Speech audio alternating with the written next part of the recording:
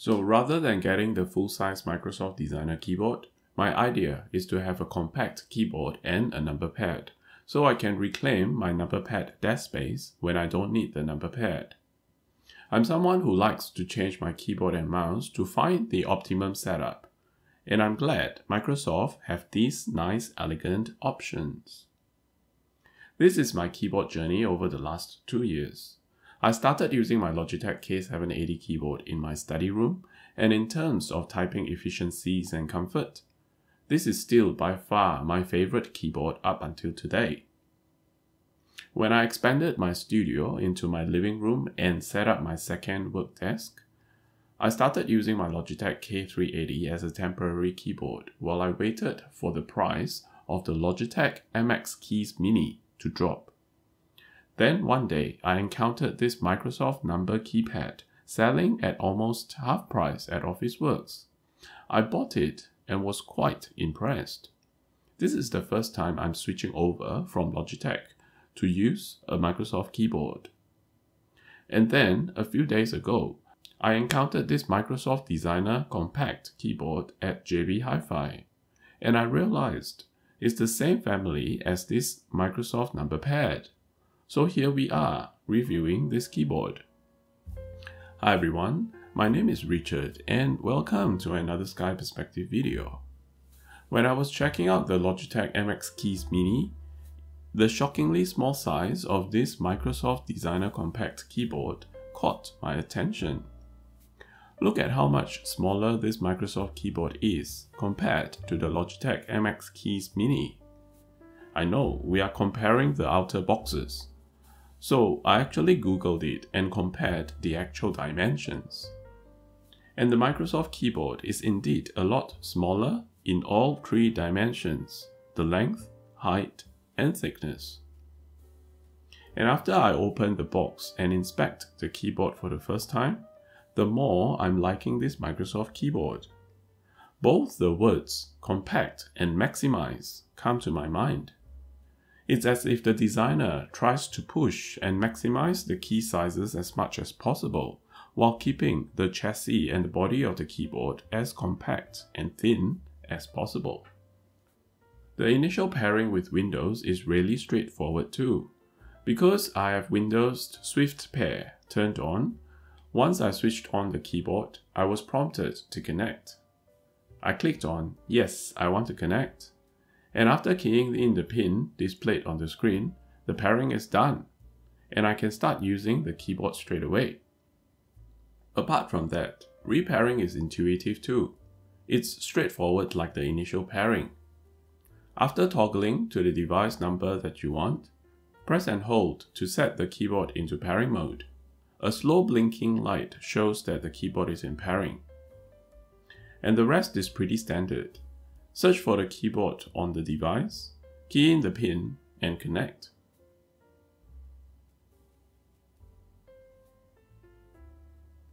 It can connect up to 3 devices, but unlike my Logitech K380 having dedicated buttons for each device, this Microsoft Designer compact keyboard only has one toggle switch, and this is the first negative I realize about this keyboard. When switching between devices, I need to press on the toggle button for about half a second or more. Have a look at this. This is how long I need to press to toggle between devices. And it doesn't work if I press too fast.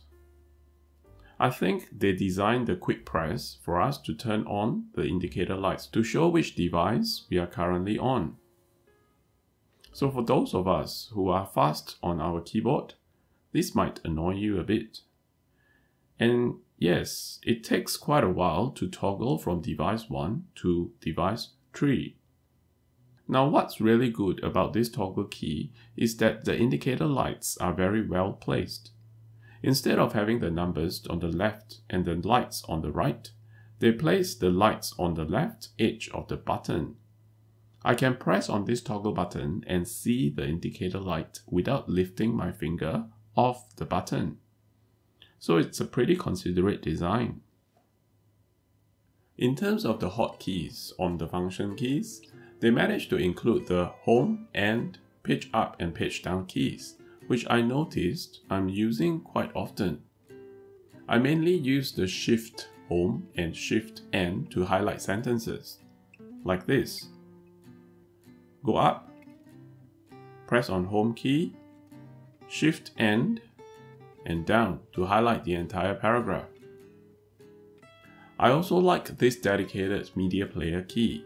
After I transferred my recorded YouTube video clips from my camera to my laptop, all I need is one press to launch the media player, and I can find all the video clips that I have just uploaded. To take a screenshot on Windows 10 or Windows 11, we press the Windows key, Shift and S combo keys to open up 4 different ways to take a screenshot. We have full desktop snip, current Windows snip, freeform snip, and finally the rectangular snip. On this designer compact keyboard, there is this single press shortcut key that straight away activates the rectangular snip, saving us a lot of keystrokes. I use this rectangular snip screenshot all the time, so this key is actually really handy for me. I also noticed there is a tiny little bump on this Windows snapshot key. It's similar to the Braille alphabets for the vision impaired, where I can simply run my middle finger across the top row of the keys to locate this Windows snapshot button without even taking a glance at the keyboard. I love this type of intuitive product designs. In fact, there are 2 more of these tiny bumps, one on the volume up button and the other on the Windows lock key. Instead of looking at the keyboard to press Windows key and L to lock the computer, all I have to do is slide my finger across and feel for the tiny bump to locate the lock key. And of course, as seen from the marketing advertisements of this keyboard, we have a dedicated emoji key, which I don't really find it useful because I'm used to pressing the Windows and full stop combo keys already in order to fire up the emoji window. The other great thing about this keyboard is that it has the cap locks indicator light. Not many wireless keyboards have this. Both my Logitech K380 and K780 does not have this. If I'm not wrong, even the expensive Logitech MX keys doesn't have this cap locks indicator light. This light is synchronized with the operating system, which means it lights up even when we press the cap locks on another keyboard connected to the same computer. The other thing I want to mention is I noticed the delete and escape keys are ever so slightly larger than the rest. And yes, the larger key size does make a big difference. Let's have some fun and do some typing demo. Jump forward 20 seconds to skip this typing section if you want. I'll be discussing my typing experience compared to the Logitech K380 after this typing demo.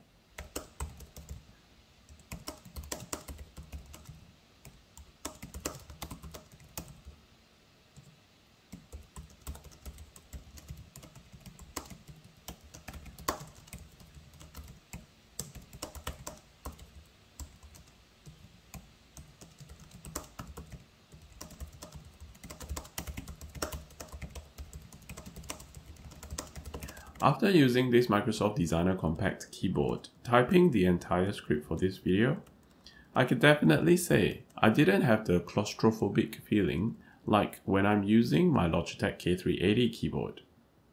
Check out this video why I don't prefer my Logitech K380 keyboard.